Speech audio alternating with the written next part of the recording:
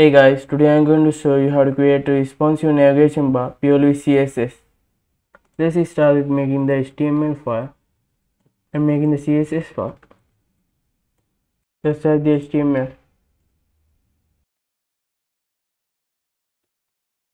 Okay, here we go.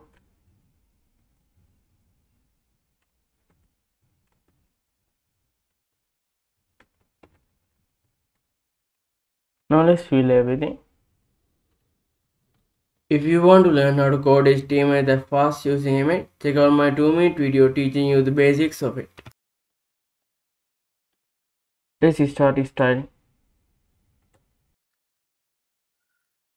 Go to fonts.google.com, look for source transfer and select the regular style. Now let's import it into our CSS. Then let's start with the basics.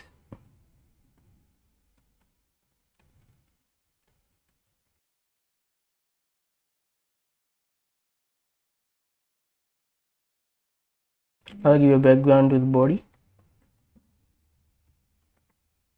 Then let's start styling our navigation bar. Let's set the position to be fixed, display to be flex, width to 100%, height to 6.7 bh, and background to 22262A. Let's quickly take care of our logo. We'll set the width and height to 5 vh. Set object fit to contain, background to white, then border radius to 50%. Now let's go back and set the justify content to space between.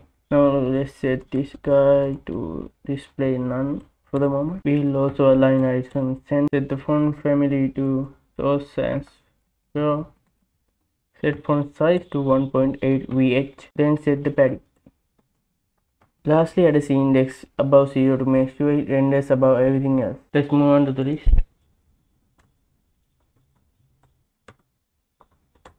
Then let's remove the bullet from the list item. Now let's style the links. Text decoration none, color white, margin left 3 vh, and opacity 0.7.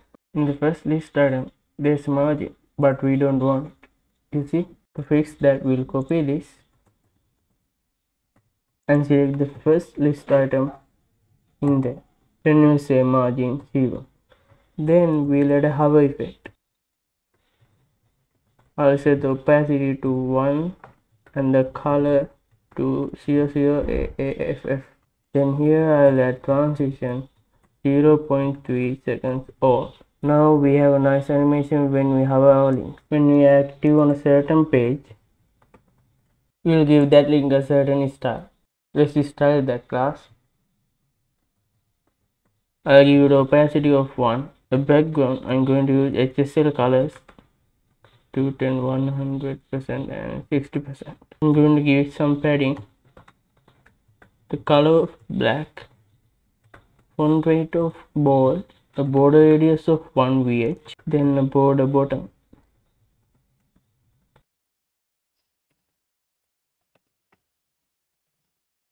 We're done with desktop styles. Now let's move on to mobile. Let's say media, screen, and max width 768 pixels. Let's readjust this a little.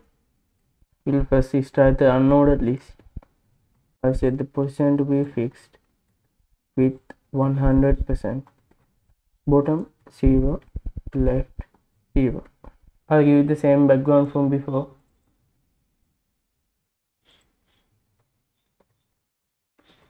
Then I'll give it a height of 12 VW.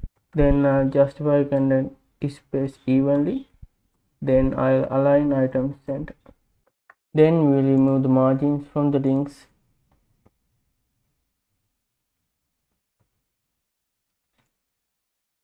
So we'll copy this guy here.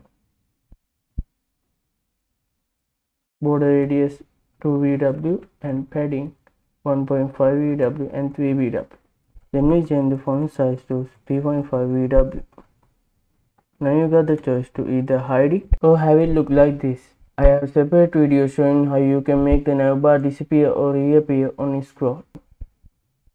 I added a padding. Now I'll make it a little smaller. Now I'll make the image smaller too.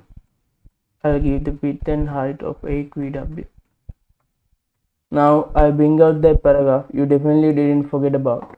I'll set the display to initial, the color to white, and the cursor to default.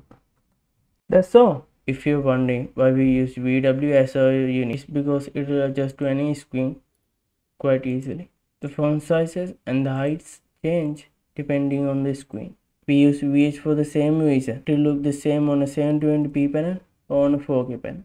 Now either check out my M8 video to write HTML this fast, or check out how to make this navigation bar hide or reappear on scroll. Don't forget to like, share and subscribe.